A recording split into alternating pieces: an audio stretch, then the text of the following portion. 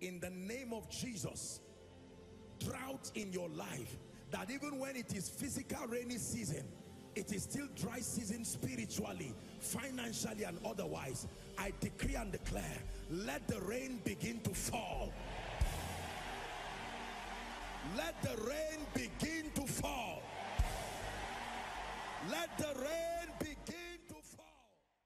You're welcome to another spirit-filled message on Christocentric Message. If you're new to this channel, I would entreat you to hit on that subscribe button and then to like this video. As well, I would want you to share this message across, because we believe that as this message is coming forth, it's going to bless you. Graces are going to be imparted unto you, and then God is going to visit your home. Thank you for watching. Stay blessed. Tonight, we have a lot to do, and God will grant us grace.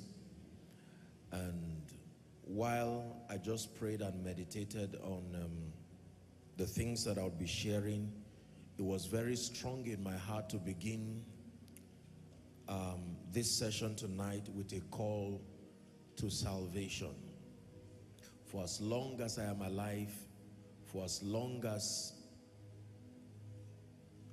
this ministry remains, our priority under God will be to see that souls come into the kingdom in order of priority.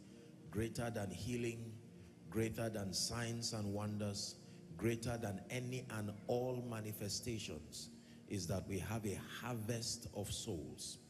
Let me tell you something about Jesus. Number one, he is God. Number two, the Bible declares that he came to the earth as a representation of the Father's love. John chapter 3 and verse 16 says, "For God so loved the world that he gave his only begotten Son, that whosoever believeth in him should not perish." That means whosoever does not believe in him will perish. The Bible says so already, that he that does not believe is already condemned. Hallelujah. And so it says, "But whosoever believeth in him should not perish, but have everlasting life." Verse 17 says, "For God did not send his Son into the world to condemn the world, but that the world through him might be saved." Take note, the world through him might be saved, not through opinions, through him. The Bible says there is no other name under heaven that is given unto man by which we must be saved. As we begin to draw the curtain expecting the return of Jesus, it is important that we become more intentional and emphatic as to the harvest, the salvation of souls.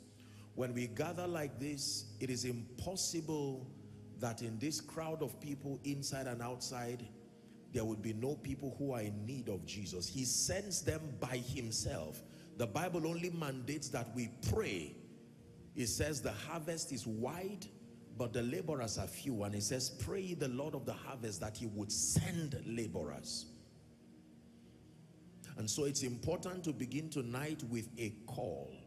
There are several people who are yet to make definite decisions as far as submitting to the Lordship of Jesus is concerned. Now listen very carefully. What does it mean to be saved?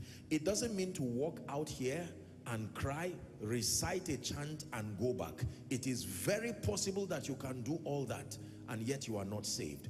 The matter of salvation is not about coming forward or remaining or reciting something you were told to recite. Are we together now? According to scripture, there are two major components that must be involved in genuine salvation. Number one, that the message of salvation must be articulately communicated. You cannot give your life to nothing. If you believe in Jesus as a friend, you are not wrong, but you are not saved by that declaration, that belief. If you believe in Jesus as a prophet, an apostle, you believe in Jesus as God, that does not save you. There is an exact information about Jesus you must believe that translates to salvation. Are we together? Paul preached that message intelligently on the day of Pentecost. He said, "Let it be known to you that this same Jesus that you have crucified has today been exalted as Lord and Christ." It matters what you believe about Jesus. when it has to do, listen carefully, when it has to do with salvation, you must believe, listen carefully, you must believe and admit your current state, that you are unable to help yourself, and that by the righteousness of the law and the righteousness that comes through yourself and through your works, you are unable to be saved. Salvation only comes through faith that is in Christ. Are we together? The Bible does tell us that our righteousness, the best of us, is as filthy rags. There's no point for argument. And then the Bible also declares that the wages of sin is death. As simple as that. That the soul that sins will die. And by that verdict, all have sinned and fallen short of the glory of God. Are we together? So Jesus now comes as a mediator. He comes as an expression of the Father's love. That since you are unable to meet the righteous standards of God, I have come in covenant to receive of your nature of sin and to pay the due price, the due penalty for sin. And Isaiah the prophet was speaking and said, he shall see the travail of his soul. Jesus did not come to die for himself. No. Jesus did not come to die for a few people. For in Paul's message on the day of Pentecost, he said, men and brethren, what shall we do?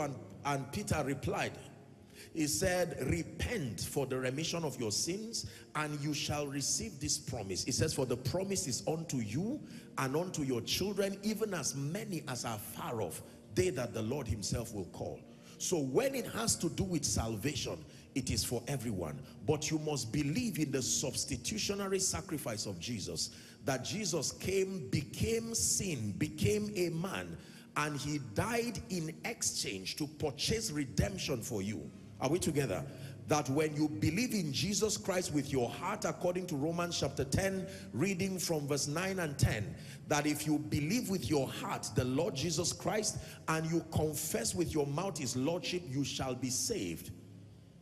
And the law is in verse 10. It says, for with the heart man believes unto righteousness, and with the mouth confession is made unto salvation. Verse 13 says, neither is there, he said, whosoever calls upon the name of the Lord, he shall be saved. There is no salvation in any other. Now, the beautiful thing about salvation is that God still respects your will, your ability to choose. That means as an act of your will and your volition consciously, you can listen to this message and say, Jesus, I choose as an act of my will to reject you. Meaning I reject your life, meaning I reject your Holy Spirit, meaning I reject the potential for dominion, meaning I reject eternal security and redemption, meaning I reject everything that is God. Rejecting Jesus is a public declaration of your eternal fraternity with Satan. The moment you reject Jesus consciously, Satan no longer becomes an illegal person in your life. To reject Jesus is automatically to embrace Satan. To embrace all the curses, the woes, and all the things that plague our world today. Submitting your heart and your life to Jesus is more than becoming a Christian. It's more than the religiosity of coming into a faith practice that acknowledges Jesus as Lord. It is a relationship. It says, behold, I stand at the door of your heart and I knock. This is the only faith practice I know of that thrives on relationship, not just rituals. Although he is God, you can know him. This is eternal life, John 17 and verse 3, that they may know you, the one true God, and Jesus Christ, whom you have sent. And we're mandated by God to go and preach, he says, to preach the gospel to all creation. What is the gospel? The good news. A holistic capture of all that Jesus has done as proof of the Father's love. Now, you can reject Jesus whilst you are listening to me, whether online or on site. I will painfully respect your will, however, to your detriment. But Jesus is giving someone a chance right now. You probably were invited for the first time. You're somewhere scattered within, outside, or for someone, You've heard these teachings and these messages again and again, but you are yet to make up your mind. The Bible says today, if you hear his voice, you can hear his voice and assume he's not speaking to me. Apostle, I came to be healed. Talk about healing. Apostle, I came because I'm tired of poverty. I came to access the grace for favor. Indeed, you will find it, because this is the house of God. But can I tell you, if you come to my house and eat my food, sleep on my bed, use my restroom, and ignore me and walk away, you cannot call me friend. He desires a relationship. You can come and receive of the fringe benefits of redemption. But more than the things that he will give you, he's presenting to you tonight the gift of himself. The greatest gift that can be given. Himself with his life, coming alongside his wisdom, his power. And you may say, Apostle, you don't know who is sitting and listening to you. You don't know the story of my life. I've done everything evil to be done. Jesus extends his love even for people like you. For while he walked upon the earth, he said, those that are without sickness do not need a physician. Now that you have acknowledged that you need his help, he can come to you as the Savior, even the physician. He's the Savior. He can move your mountain. My God is mighty to save. He is mighty to save. Forever the author of salvation. He rose and conquered the grave. Jesus conquered the grave. Your Savior, he can move a mountain. My God is mighty to save. He is mighty to save. Forever the author of salvation. He rose and conquered the grave. Jesus conquered the grave. He rose and conquered the grave. Jesus conquered the grave. He rose and conquered the grave. Jesus conquered the grave. Hallelujah. I'm about to make an altar call. No looking left, no looking right. Jesus is speaking to you. No waiting for someone to be the first. Let me watch who comes out so that I save myself public embarrassment. No. An invitation to Jesus is like an invitation by one who is greater than the president of the nation, as a matter of fact, to come. We rejoice over many things when you are given a visa or a passport or citizenship of another nation. People rejoice, they roll on the ground. When you are given a job, you rejoice over your employment letter. What Jesus offers you is life, even abundant life. Are we together? I'm going to make a call 1 to 5, calling on 2 groups of people. Number 1, those who have heard me and are determined, while you were listening to me, the Holy Spirit, whether you know him or not, you know that he's the one nudging you. I brought you to Koinonia tonight. Maybe your first time, you may have been here before, and you are saying, I need Jesus. I'm tired of religion. I'm tired of playing church games. I am ready to make it right with Jesus. And then there may be a group of people, you are saying, Apostle, I remember making this call, maybe on a crusade ground, maybe listening to a tape, but right now my life has gone haywire. I need restoration. I'm calling these 2 groups of people very boldly, inside, outside. Please make sure that you come to Jesus with determination. And let me say this, please, if you are outside, once the front is full, you do well to just move to the LED screens and then just participate there while we pray. For those who are following online, the Lord Jesus is calling you. Wherever you are, please leave your seat and come. I begin my counting now. 1. Savior, he can move the mountain. My God is mighty to save. He is mighty to save. Forever the author of salvation. He rose and conquered the grave. Jesus conquered the grave. Sing, Savior, Savior, he can move a mountain. My God is mighty to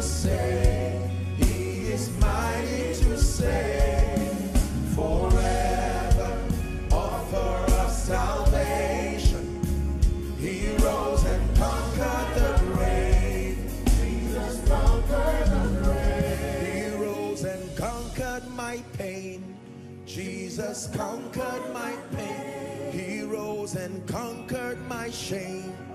Jesus conquered my shame. Come to Jesus. Come to Jesus. Young and old, educated and uneducated, rich, poor, and everything in between. Come. Salvation is for all men. Neither is there salvation in any other name. There is no other name given unto men under heaven by which we must be saved. Now listen to me. I really salute all of you who have made this bold, taken this bold step to come. The next thing I would ask you to do is to mean every confession and every word. Are we together now? Yes. Some of you are crying. There's nothing to be ashamed and afraid of. For our God is champion forevermore.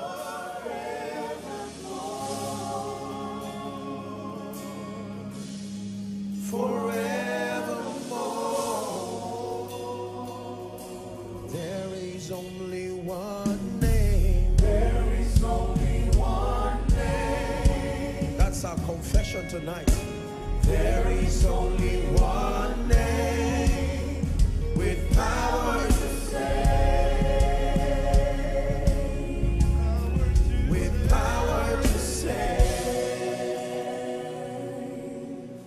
Please lift your right hand as high as it can get. This is unto Jesus, the Son, the King, the Savior, Lord, and even Christ. Say this after me as loud as you can. Say, Lord Jesus, tonight I declare that I believe in you. I declare that you are my Savior. I declare that you are my Lord. I declare that you are my King. I believe with my heart that you died for my sin, and I confess with my mouth that you rose from the grave even for me. Right now I declare that the power of sin, Satan, hell, and the grave is broken. Say it again, is broken. I declare that from tonight I am a child of God. I am a bona fide recipient of eternal life. Amen. Keep your hands lifted. Father, the Bible declares that as many who will come to you, that you will in no wise cast away. You have brought this many to you. The Bible says, I believe in the gospel. It calls it the power of God unto salvation. And in the name of Jesus, I declare over you, according to the integrity of scripture, I declare your sins forgiven. And I call you bona fide recipients of the life of God. The power of sin, Satan, hell, and the grave, it is destroyed from this moment. In the name of Jesus Christ. And here is my prophecy for you from tonight. The sun will no more give you sunlight by day. The moon will no more give you moonlight by night. Jehovah will be your everlasting light. He'll be your glory, your strength, and your sight. The light of the moon will be like the light of the sun, and the light of the sun will shine 7 times as bright. When Yahweh binds up the wounds of this world, he heals all the bruises inflicted by this world. Hallelujah. Hallelujah. Thank you very much for making this bold declaration. Now, there are counselors. If you're here in front, there are counselors just by my right, which will be your left from where you are. I want you to please, in concert and very politely, just follow them. They will have a word with you very quickly, and then you will join us as we continue in the course of the service. Let's give them a big God bless you as they go. Koinonia, is this the best you can do for salvation? What a harvest tonight. Unto Jesus be all the glory. Keep clapping until they leave. Keep clapping until they leave.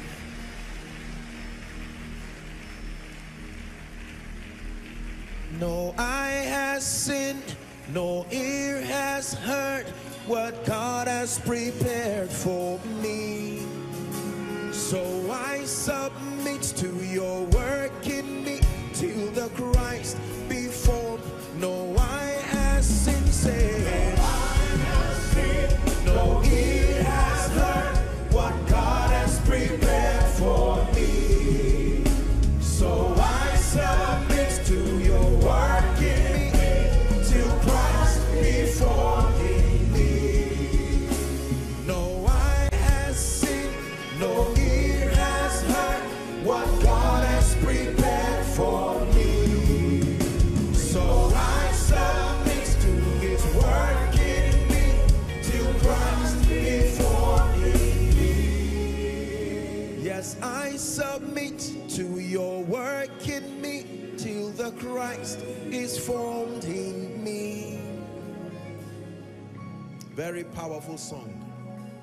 I submit to you until my healing is perfected. I submit to you until your wisdom is perfected in my life. I submit to you until that which I desire that makes for life and godliness becomes my experience. May that be someone's testimony. In the name of Jesus Christ. Hallelujah. All right, so let's go to a brief discussion, and then we trust God for a mighty move of the Spirit tonight. You will know that you encountered the God of the Bible tonight. In the name of Jesus. Listen, listen, pay close attention, for God has something to say. You know that song? It's a prophetic word for people who easily get distracted. Hold on, I'm not singing. It's a prophetic word. Because there are people, the Bible says the sower is God himself and the seed is the word. There are many people, when the word of God is about to come, the spirit of distraction, punching their phones up and down, maybe even chatting, doing a lot of things that distract them, and then the Rhema word for you comes and your spirit is not prepared to receive. So listen, listen, pay close attention, for God has something to say. God's love for us is unconditional.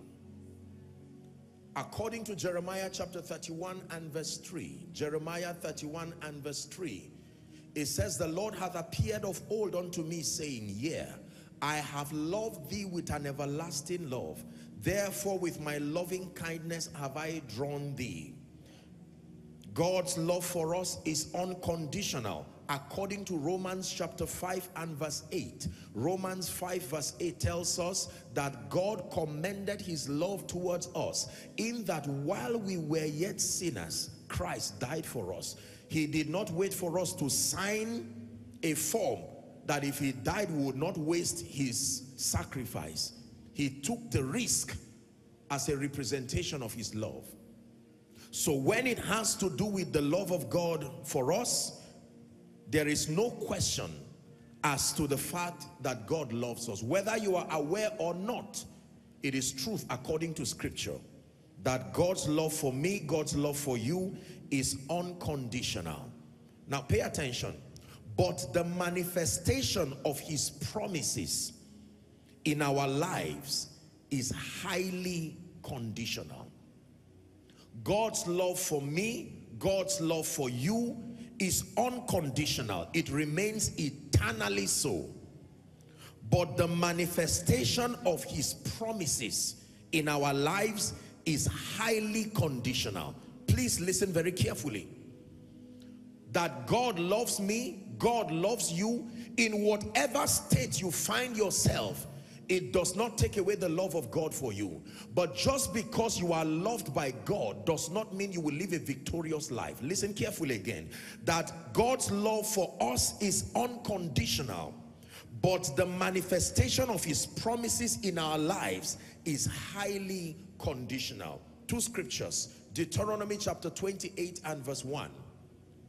Deuteronomy 28 and verse 1. Please pay attention. It says 28 and verse 1. It shall come to pass, if thou shalt diligently, you see a condition there, hearken to the voice of the Lord thy God, to observe and to do all his commandments which I command thee this day, that the Lord thy God will set thee on high above all the nations of the earth. This is his promise to you, but there are conditions. If you will diligently hearken to the voice of the Lord, to do and observe all that he commands. Scripture number 2, Isaiah 1, 19 and 20. Popular scripture, Isaiah 1, verse 19 and 20. Let's read together in concert. Ready? 1, 2, read. If ye be willing, ye shall eat the good of the land. So whether the good of the land gets to you or not, the Bible tells you there is good in every land, but that if you are willing and obedient, then you shall eat the good of the land. Verse 20, it says, but if ye refuse and rebel, ye shall be devoured with the sword, for the mouth of the Lord hath spoken it. So one last time, God's love for us is unconditional, but the manifestation of his promises in our lives is highly conditional. This is the first thing I want you to get tonight. So the main issue I wrote here, the main issue tonight is not the question of whether God loves us or not. Settle that once and for all. Whether you think he loves you or not. Do you know why I'm saying this? Because this is usually the first thing people say when they find themselves plagued with all kinds of tragedies. Does God really love me? Watching my family go through this, maybe a financial situation, maybe a health crisis. I'm telling you now, based on the authority and the integrity of scripture, that God's love for all men, in fact, the Bible does not say God has love. It does not even say God shows love alone. It says God is love. It's not something he does. It is who he is. So the main issue, I repeat here tonight, is not the question of whether God loves us or not. It is a question of why his promises. And did you know, by the way, the Bible says that the promises of God are yea and amen. I think that should be 1 Corinthians 1:20. Please give it to us. Let's try that scripture. That should be 1 Corinthians 1:20. Did I get that right? Look for it for me. The promises of God are yea and amen. The promises of God are yea and amen. Even though the Bible declares that his promises are yea and amen. Thank you. Okay. 2 Corinthians. For the promises of God in him are yea, and in him amen, unto the glory of God by us. So the Bible here tells us that the promises of God are yea and amen. Do you know what that means? There is a guarantee that if and when the conditions that release those promises are engaged, God is committed by his integrity. He's bound himself with an oath and a promise that by these two immutable things the Bible declares, it is impossible for God to lie.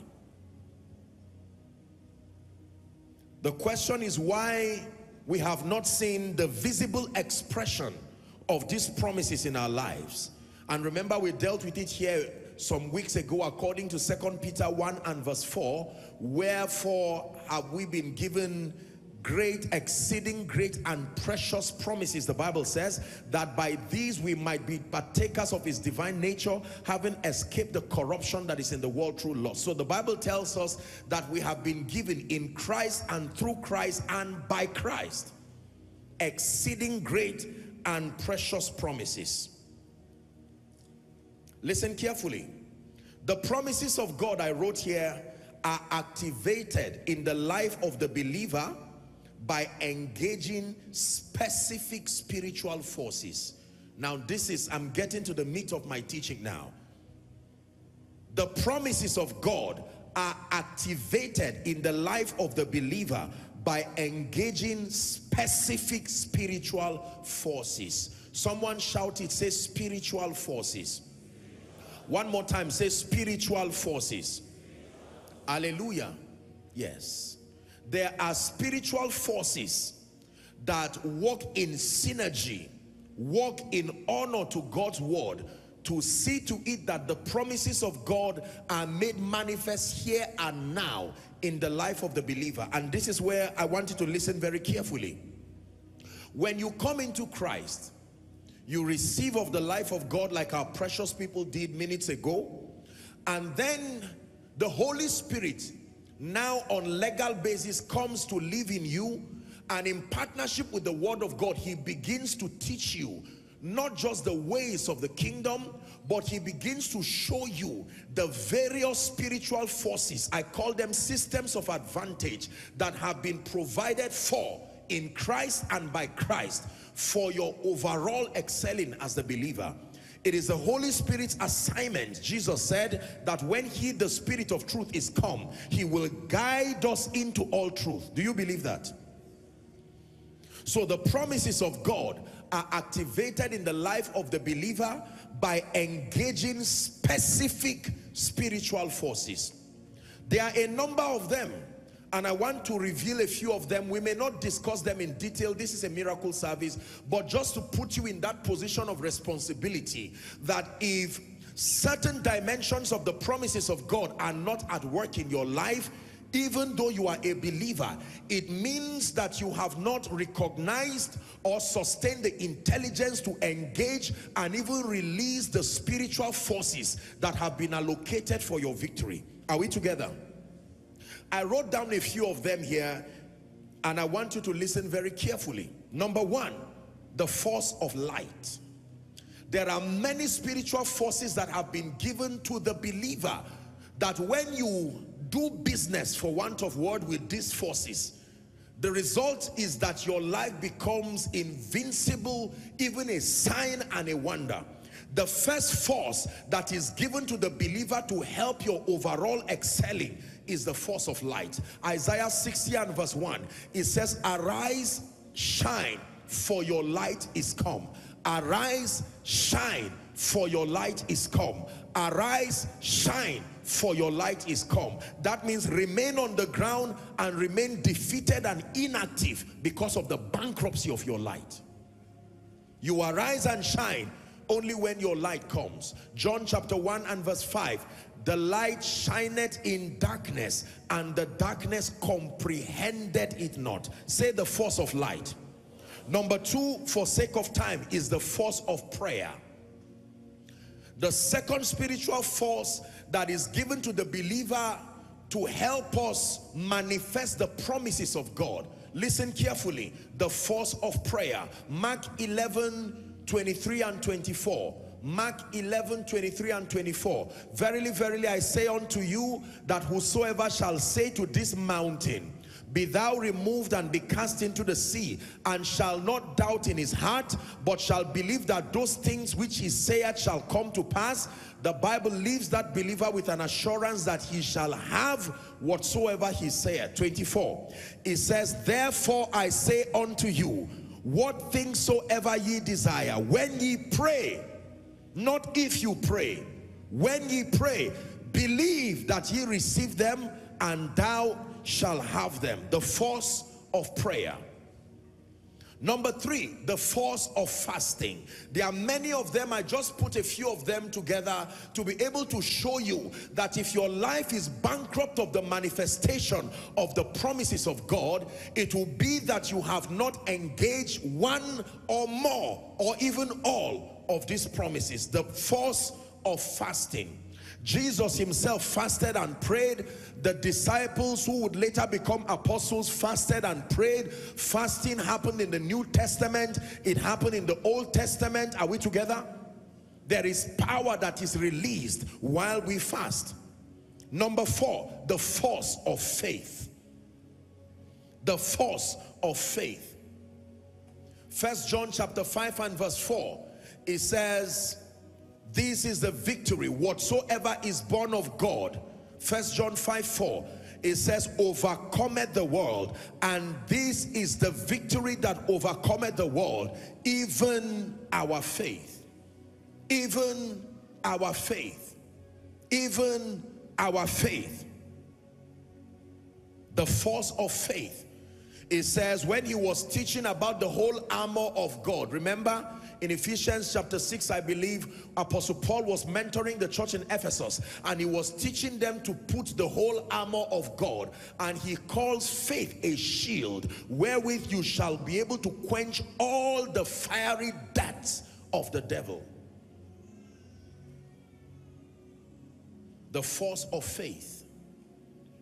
Every time Jesus was helping the disciples to reveal to them why they did not have some things happen in their life, he would usually trace it to the issue of unbelief. Why couldn't we do this? In fact, when Peter came, when the devil came to manipulate Peter, Jesus rebukes the spirit and says, get thee behind me, Satan. And he said, Peter, Satan has desired to sift you like wheat. He said, but I have prayed for you that your faith fail not. And when thou art converted, he says, strengthen your brethren. The force of faith. Are we still together? Number 5, very quickly, the force of praise. The force of praise. Psalm 67 from verse 5 and 6.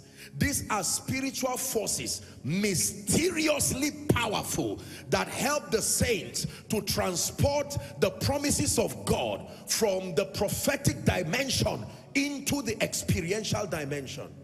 Let the people praise thee, O God. Let the people praise thee. Verse 6, it says, then shall the earth yield her increase, and God, even our own God, shall bless us. Praise. That mysterious weapon. There are people who have held on to praise alone, and with it they have commanded tremendous levels of victory. Is someone learning?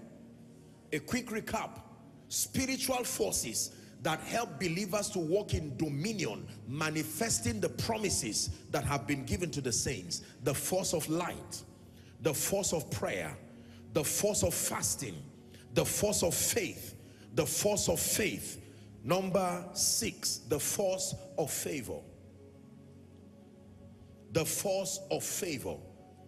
Very powerful, mysterious spiritual force that can help men to maximize life and maximize destiny. I was preaching for a dear precious pastor friend yesterday, and we had an opportunity to discuss a bit on favor, and it dawned on me again. I have taught this for all my life, and yet I never get tired of teaching on favor, because my life is a product of the favor of God. The force of favor, where God compels men and compels systems to respond favorably, showing you unusual kindness, giving you unusual access, and commanding towards you unusual acceptance. These are the tripartite indices that measure the presence of favor. One more time, let me repeat it. The presence of unusual kindness, unusual access, unusual acceptance. When these tripartite manifestations happen in your life, you are favored indeed. Walking in abundance, moving with the speed of the Holy Ghost. I am favored. I am walking in abundance, moving with the speed of the Holy Ghost. I am favored. The force of favor. Listen, do you know? Not the 6 that I've listed alone. There are people who have 0/6 working in their life. How, for God's sake, using spiritual intelligence that you have now, how do you expect to walk and live in dominion, not understanding the force of light, the all-surpassing supremacy of light over darkness, the force of prayer, the force of fasting, the force of faith, the force of praise? Imagine with me, with what you know now, a man's spiritual life without these forces working. Number 7, the force of sacrifice. These are the spiritual forces that control the arrival and the manifestation of the promises of God that the Bible says are yea and amen. The force of sacrifice. Psalm 50 and verse 5, it says, gather unto me my saints, they that have made a covenant with me by sacrifice. Sacrifice is a powerful and a deep mystery, a mystery that is practiced by both believers and even people who are unbelievers. Sacrifice is powerful. The Bible is full of stories, instances where men and women engage this mysterious force and they rewrote narratives over their lives. It was even this force that was engaged when God wanted to redeem man. He had to give his only begotten son. The force of sacrifice. Can I give you 2 more? 8, the force of patience. Patience is a deep, mysterious, and powerful spiritual force. The Bible says to follow them who through faith and patience. Patience is so important. It is one of the fruit of the Spirit. There are many people who have been cheated out of life because of impatience. Patience is powerful. Hallelujah. I've given you 8. Let me give you 1 more. The force of the prophetic. The force of the prophetic. The force of the prophetic. This is so powerful. The force of the prophetic. Hosea chapter 12 and verse 13. Hosea 12 and verse 13. And by a prophet the Lord brought Israel out of Egypt, and by a prophet was he preserved. It was the Lord that brought them, but he used the prophetic. Now, imagine, describe for me using your imagination, ladies and gentlemen, a believer who has fully activated the force of light, plus the force of prayer, plus the force of fasting, plus the force of faith, plus the force of praise. Can I continue? Plus the force of favor, plus the force of sacrifice, plus the force of patience, plus the force of the prophetic. I will describe for you what that kind of believer will look like. Joshua 21 from verse 43 to 45. That is the kind of testimony that such a believer would have. In this case, all the cities of the Levites, 43 please, 43. And the Lord gave unto Israel all the land which he swore to give their fathers, and they possessed it. The Lord gave them, but it did not mean they possessed it. Take note. The Lord gave them the land that he swore to their fathers, but whether they possessed it or not was their own responsibility. It was possible that they would die without possessing it, and God will still say, I have given it to you. The Bible says they possessed it and dwelt therein. 44. And the Lord gave unto them rest round about. Prophesy to your life. Rest round about. One more time. Rest round about. That inevitably will be the testimony of one who understands how to engage these forces. There are still a few more, but let me tell you, these are the major forces that control triumph and dominion in this kingdom. The force of light.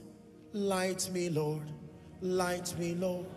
Light me, Lord, like a candle. Light me, Lord. Light me, Lord. Light me, Lord, like a candle. Light me, Lord. Light me, Lord.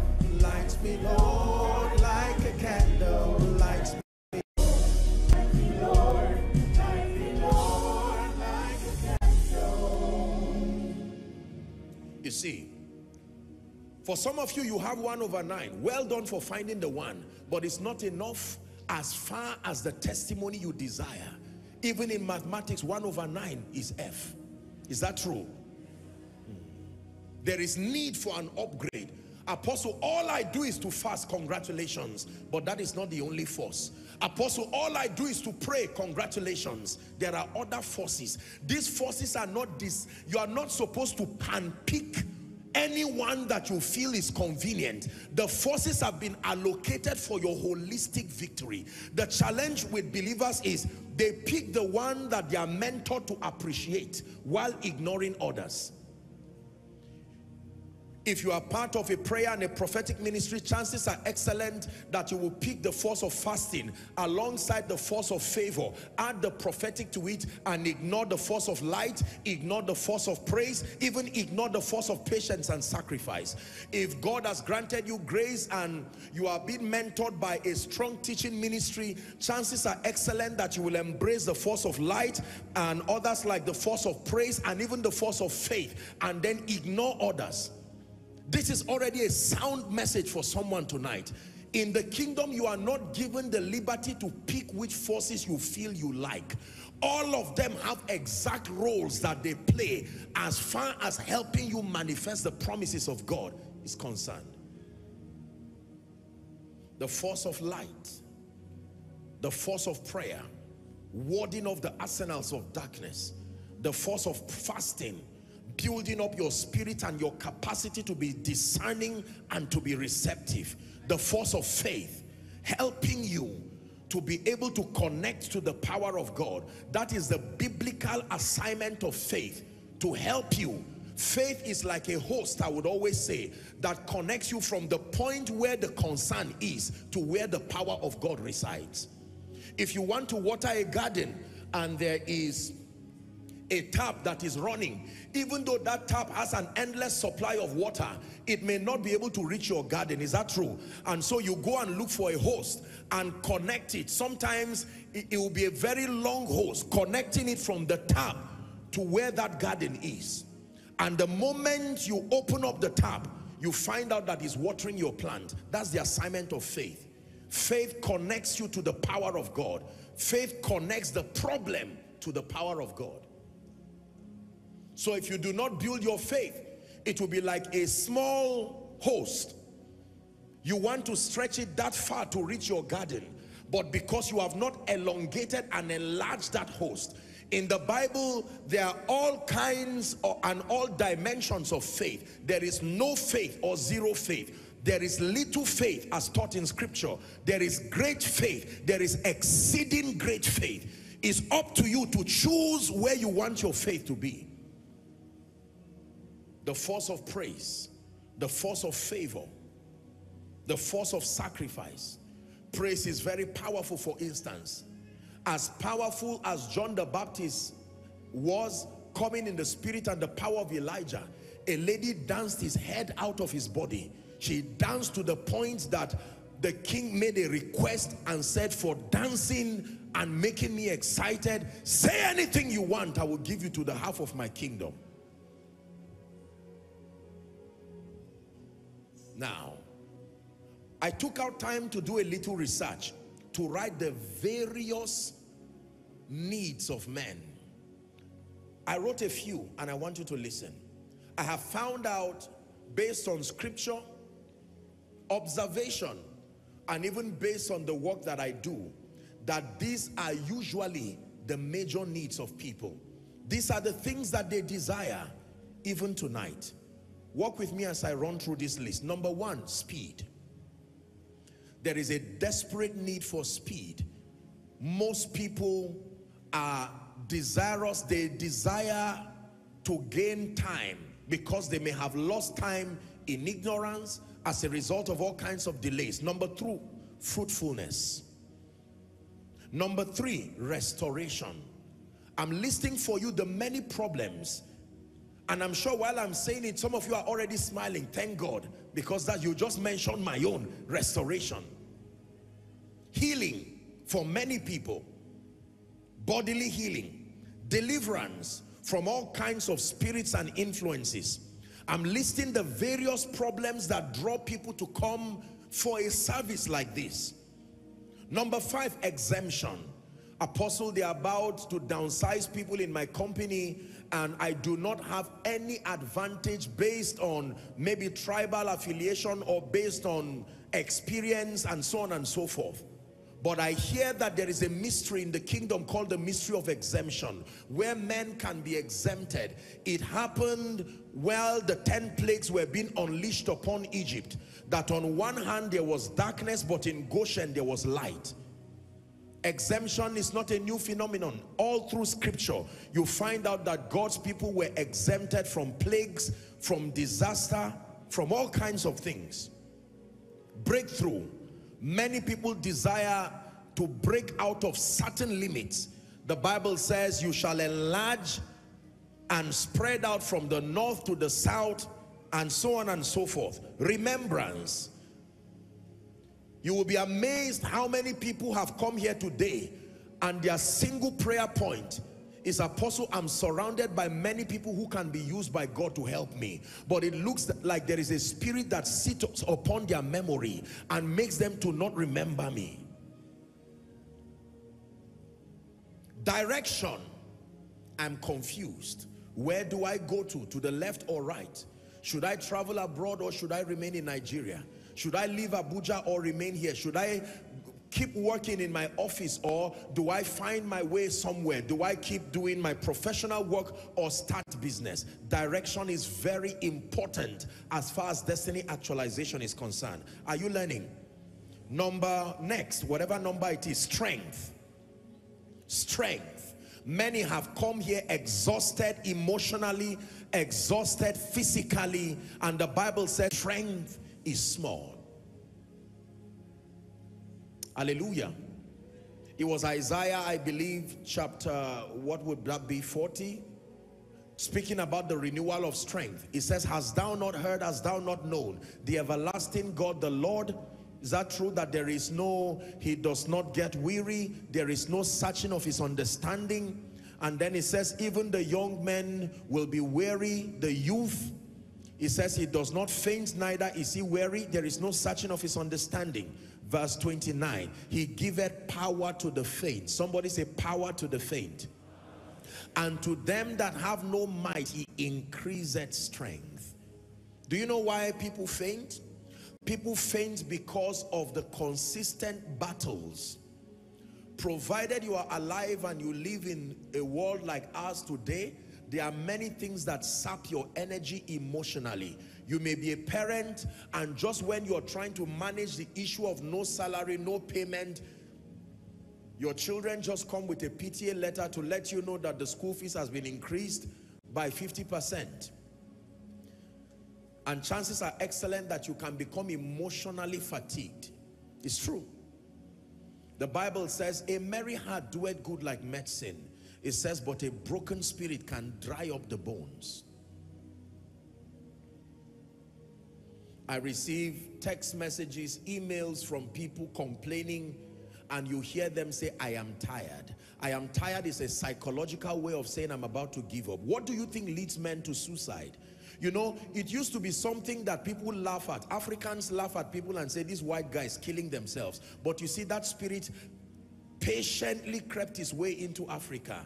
And right now, someone just strolls around as if he's going to the market, and the next thing they pick his dead body somewhere with a letter, I am tired of life. I forbid that over your life. And I forbid that over your children. There's a very particular psychological case that I've observed that is on the increase and on the rise right now. They call it mental health. What they call it? Mental disorder, huh? Not direct madness, but mental health. This, especially among teenagers, there is a spirit that has just trapped that demography and is destroying those people. You will see a young boy misbehaving and you will think he's just being nasty and naughty until he does something to hurt himself or herself. God is able to increase strength. It used to be an embarrassment for men to cry those days. No matter what it is, they say, be a man. Be a man means let me not see tears from your eyes. But it's amazing how men cry like children now. They say, listen, you better join me to cry, because sooner or later we will all cry. The reality that is before us now.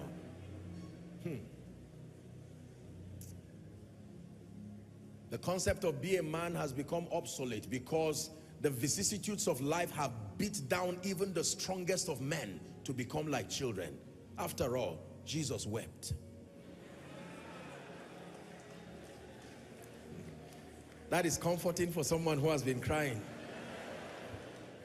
The balance is that he did not weep forever. The Bible already says, weep not. Weep not. The current speakings of God is that you weep not, because the Lion of the tribe of Judah has prevailed, and he is worthy to open the book and unlock the scrolls. And for someone who came here weeping, God has given us a beautiful handkerchief to wipe those tears forever. But I submit to you that men and women alike can become overwhelmed by the situations of life, rent issue plus health issue plus causes plus the wickedness of men. Are we together? Plus all kinds of prejudices that come with this life can equal breakdowns of any sort. And sometimes, even if you are Jesus, you may be overwhelmed and find yourself crying. Strength. How about revival? There are people who are saying, I'm not here for healing. My spiritual life has gone as low as it can get. Prayer, 0. Fasting, 0. Word study, 0. Commitment towards spiritual things, 0. Passion for the house of God, 0. Love for the brethren, 0. You are in desperate need for revival. What does it mean to revive? To revive means to bring back to a position of stature, stability, and vitality. Transformation. There are many believers who are in need, desperate need for transformation. Transformation is what sponsors becoming Christ-like. There are many people who are saved, and it's only because you saw them come to the frontier. There's no other evidence in their lives that they've met Jesus. Every other thing looks like Satan.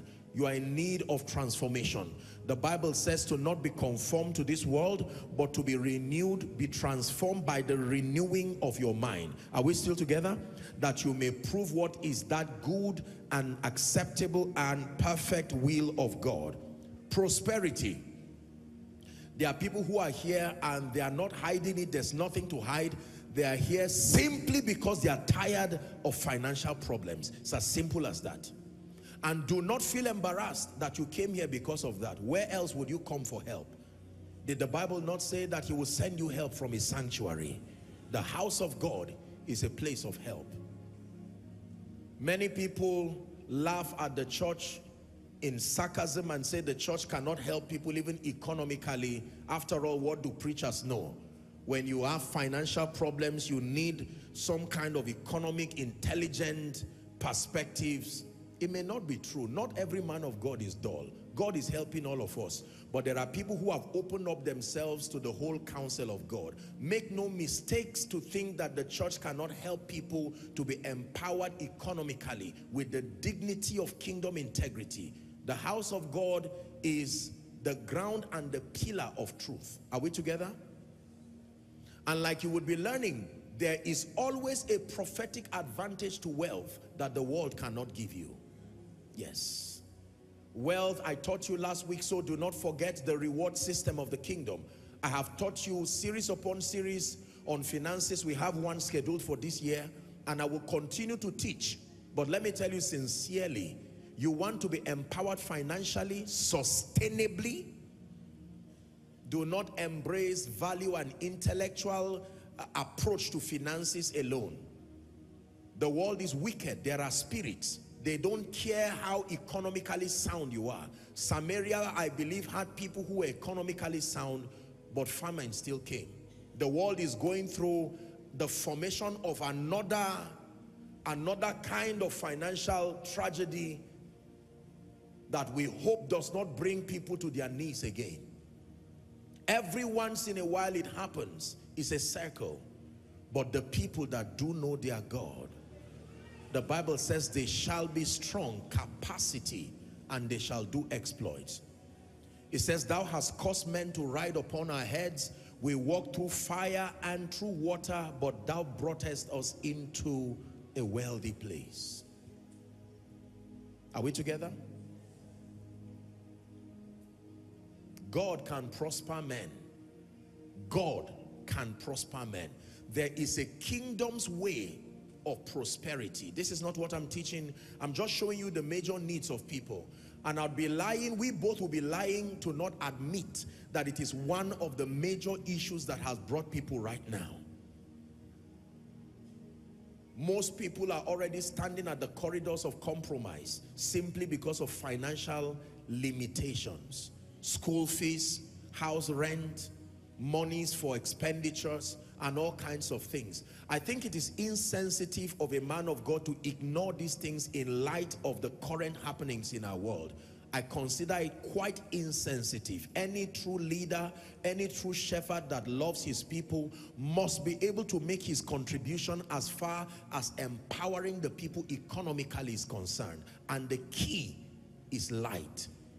Both spiritual, prophetic, and economic intelligence is what needs to weave themselves together to get you completely out of poverty. But let me tell you, getting out of poverty as an experience is a reality, and your whole lifetime does not have to be invested to make that project happen. If you follow God's way, it is the way of wisdom. Many people arrogantly would not listen to the counsel of God and continue to dabble across paths that only repeat pain. Like many of you have refused to listen to God. I know what I need to do. I studied economics. I'm not insulting your pedigree, but we're talking of higher spiritual laws that produce results that can be proven here and now. My son, he says, pay attention to my words. Incline your ears to my sayings. It says, do not let them depart from out of thy mouth. Keep them in the midst of your heart. The Bible then says they are life, not to everybody, to those who find them, and health to their flesh. You're not empowered economically, you will live a sad life, an angry one for that matter. It will now extend to jealousy, anger, and all the negative attributes that come with lack. And let me tell you, it is not the will of God to be and to live in poverty. Let me repeat it again for your hearing and to strengthen your conviction. It is not the will of God. Regardless what the economic situation is right now, you must first believe that there is a way out of this for me. Not by playing pranks and crooks and by demonic manipulation and some of these negative things. With the dignity of kingdom integrity, you can rise. And can I tell you, you can rise on time. God gives men speed so that they can serve his purposes. He told Pharaoh, let my people go that they may go and serve me. When he tells that financial Pharaoh to let you go, it's so that you can have the liberty to serve him. Financial resources help you to serve God in truth and to serve him properly. You can become a blessing to people. If you are healed for yourself. But you see, when God prospers you, you can become an extension of his love to all and sundry. If you believe that, shout amen. Yeah. The meaning of that is that every financial pharaoh that has trapped you, for as long as you have found yourself here tonight, in the name that is above all names, and by the power that raised Christ from the dead, financial shame and embarrassment must give way from your life.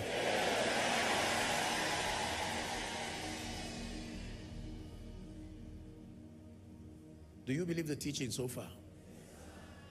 The love of God, regardless your condition, is unconditional. But the manifestation of his promises in your life and my life, the manifestation of speed, fruitfulness, restoration, healing, deliverance, exemption, breakthrough, remembrance, direction, strength, revival, transformation, prosperity, and the list goes on. Every one of these needs and desires are controlled by the aforementioned forces. If you know how to engage them, then you will stand victorious. This is why we teach, week in, week out, line upon line, precept upon precept, here a little, there a little, exposing you to be able to handle these forces with the mastery of a professional, so that you will be able to command all kinds of victory. And may that be your testimony in the name of Jesus Christ. The era of living a defeated Christian life is over for you. So if you take the time to take responsibility and look inwards, you will find out that it is not the lack of the love of God in your life that is responsible for where you are. You are here for a miracle service, and God is going to be visiting us shortly. But you see, the word of God is coming to prepare your heart. Don't say, God, are you there? Do you love me? Rather, take responsibility and ask, which of these 9 forces have I ignored? Which of these 9 forces do I not understand? Do you know you can dedicate the remaining part of March to say, let me take, for instance, the force of praise and examine it and understand how it works. I will praise God every day for the remaining part of March, and you will be surprised. The realm of all-round rest, the Bible calls it rest round about, is the heritage of every believer in Christ. And it is a possibility that a man can be blessed in all things. The Bible says in Genesis, I believe, 24 and verse 1, it says, and Abraham was old and well stricken in age. Read with me, please, the remaining part. And the Lord had blessed Abraham in how many things? A man can be blessed in all things. Now, when the anointing of the Spirit, let me teach you this and then we begin to pray. Let me show you what happens in a service like this. Because many of us really do not appreciate the ministry of the anointing. When the anointing of the Spirit of God hovers around the people, even by the ministry of the Spirit, you know what happens? The anointing of the Spirit, and I've taught you here, when it is made manifest in the lives of the people, the anointing expresses itself in 2 forms principally. According to 1 Corinthians, I believe 1:24. Is that 1 Corinthians 1:24? Yes. But unto them which are called, both Jews and Greek, is said Christ, from the word Christos. The anointing is the power of God and the wisdom of God. Someone say the power of God. Then say the wisdom of God. One more time, say the power of God and the wisdom of God. The Bible says Christ can be made manifest as the power of God, and Christ can be made manifest as the wisdom of God. That means every time you see the anointing of the Spirit resting upon people, the anointing is manifesting for others as the wisdom of God, guiding you and helping you to know what to do. For others, the anointing is manifesting as the power of God. What is the assignment of the power of God? I've taught you many, but principally, especially for tonight, the assignment of the power of God with respect to a miracle service like this is creation and correction. To create and to correct. To create and to correct. So when the power of God, when the anointing manifests as the power of God, it is there to create and it is there to correct. Correct what? A situation that was not so from the beginning, like your health condition. It is incredible that in a moment right now, we're going to begin to pray and you will watch people who came here sick, just like that. And the power of God rests upon them and supernatural miracles begin to happen and all kinds of other supernatural occurrences happen. But I remind you that as you receive the anointing, you must position yourself to know that the anointing will express itself in 2 dimensions. Number 1, the wisdom of God. That means for someone, you may fall down and stand up And you may think that it's just a deliverance that happened to you. It may not be so. It may be an impartation of supernatural wisdom. You stand up from that experience and your mind begins to function at a supernatural frequency. You know what to do. You know how to apply the laws of the kingdom to get results. For you, the anointing of the Spirit has come as the wisdom of God. For someone, you are in a situation right now that does not require advice and counsel.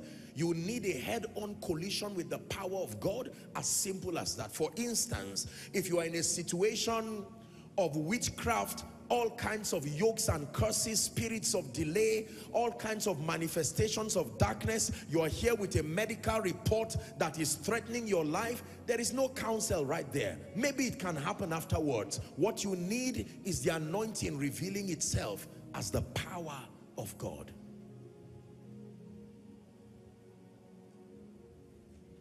Are we together? So that you don't keep expecting the anointing to manifest as the power of God alone, whereas the financial situation that is plaguing you may require the manifestation of wisdom, so that you know what to do, so that you guide your financial decisions aright. Maybe you are living a life that is by far higher than your financial level. No matter what the power of God does, the bankruptcy of wisdom will still return you back to that situation. So what you need is the anointing of the Spirit, energizing you by wisdom to know how to begin to walk. Now you engage the force of patience, and you know that it is not lack of faith to remain in that one room until God begins to increase you. The spirit that pushes you to live a fake life. I must buy an SUV of 10 million, 20 million, whereas all you have home and abroad is 2 million. You see, that's not wisdom. So what you need is, as you fall down, you better know what the Holy Ghost is doing. When you stand up, it should be that foolishness that remains on the ground. You stand up lifted, changed. Are we together? Yes. That one day you are the one who will buy cars and give people, but for now, move with faith and patience. Listen, listen, listen, listen, listen, listen. No distraction. Please listen. Are we together? Yes. It is amazing how many problems believers have are largely self-inflicted. I told you that sometimes when we blame demons, they are very happy and even flattered, taking credit for things that they are not exactly. They say, well, I know I caused this one, but I'm shocked that you are giving me the credit for this one. I watch you make bad decisions using your will.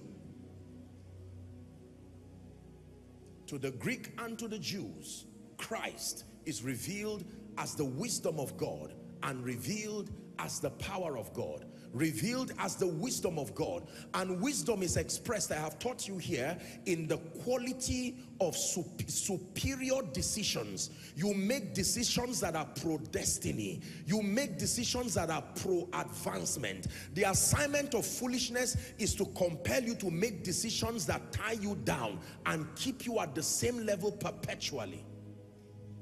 When the spirit of wisdom comes upon you, it translates, it is revealed in the quality and the excellency of the decisions that you make. Men like Dr. Murdoch will say, decisions decide destiny. It is true. You can decide to remain this way, even though God has spoken by the Spirit that is our year of open doors. The doors may remain closed for you because you are not willing to make the kind of decision by the Spirit. And you see, you cannot make a quality decision with insufficient information. This is where the spirit of wisdom comes. You are brooding over every darkness. You are causing lights to shine.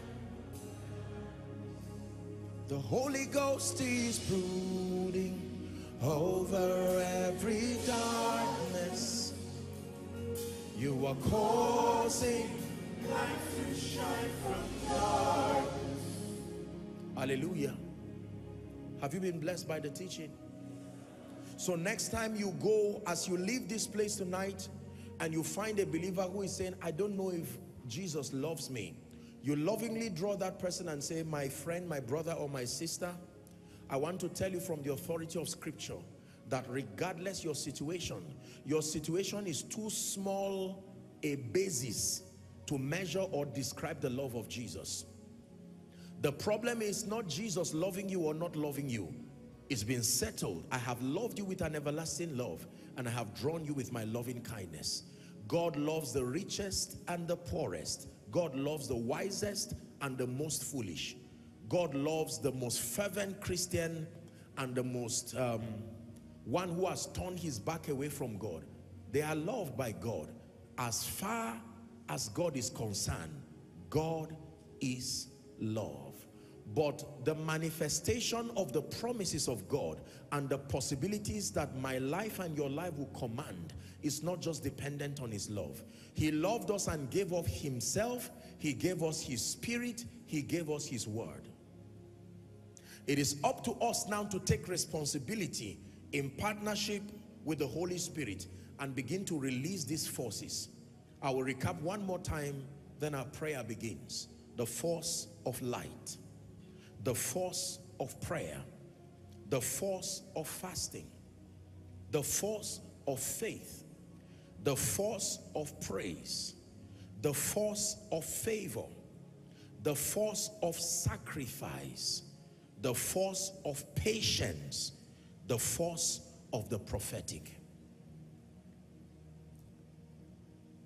Aside from fasting, you can experience every one of those forces right now. A correct church program should give you an opportunity to release all of these forces from the opening prayer and the praise worship. So whilst you are enjoying praise and worship, you're not just enjoying musical prowess and excellence. They are priming you to participate and release these forces. Are we together? You have been patient, and that is a force too. So every other force can come and work in your life. No wonder you will not leave disappointed, because having engaged these forces and haven't positioned yourself by faith to now receive even the prophetic, how could your life remain the same? So that when you walk out of this place, it is not magic. There is an intelligence to describing the manifestation of the promises of God in your life.